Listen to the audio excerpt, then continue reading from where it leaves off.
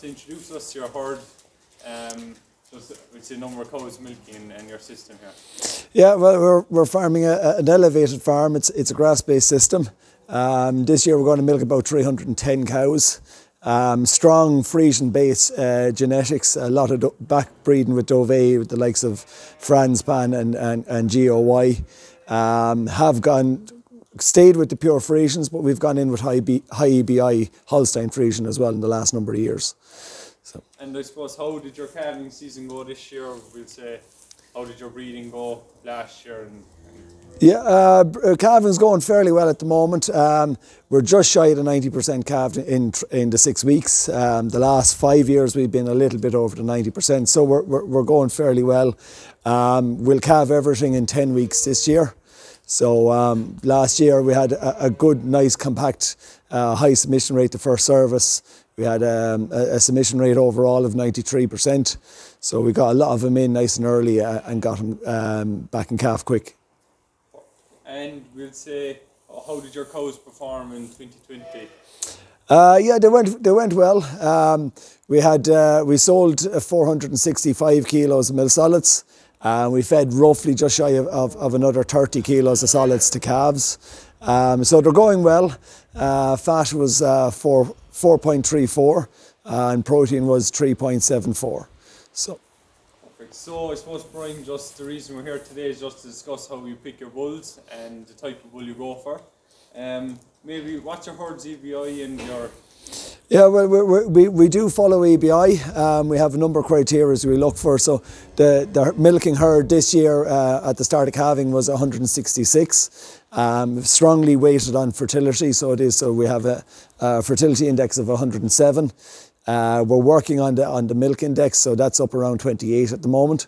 But we're also looking at details in terms of maintenance. So we want a medium-sized cow, around a 550 live weight cow. And we want a strong, durable cow that is able to survive the grazing system, but is also able to look after herself in terms of body condition maintenance and health rates. And I suppose just from milk production, what figures do you go off? Pick your bulls, so your milk kilos, your fat protein kilos. The criteria that we look at is it's quite a strict one. We first look off at the fertility index. So you want a strong fertility index maintaining at least 100 in its offspring. So we're looking for that bull that's around 100.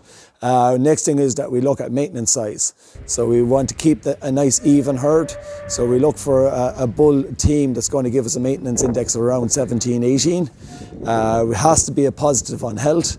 And then we get down to the detail in terms of milk. So in terms of milk, we want a high percentage bull.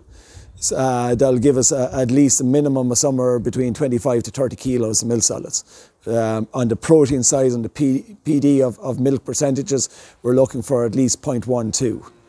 And Brian, I suppose, are you using sire advising to match your bulls to your cows? We do, yeah. We actually pick our team manually. We find it's probably easier to do it that way. So we get the catalogue, we go down through and we start picking off the bulls we like. We then look at back at the pedigree of it to make sure that it's safe to use across the herd.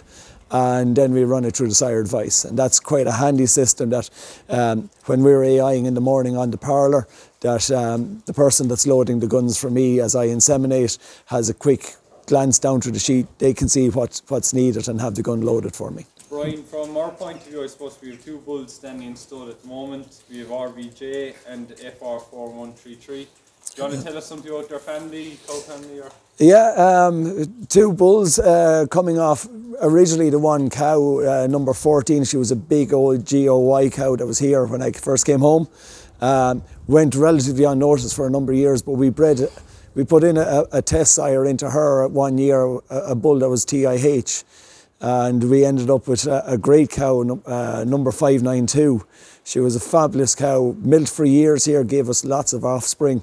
She was the mother of RVJ, and she bred then a number of cows. And Mr. Potter, the FR4133, would be a great grandson of hers.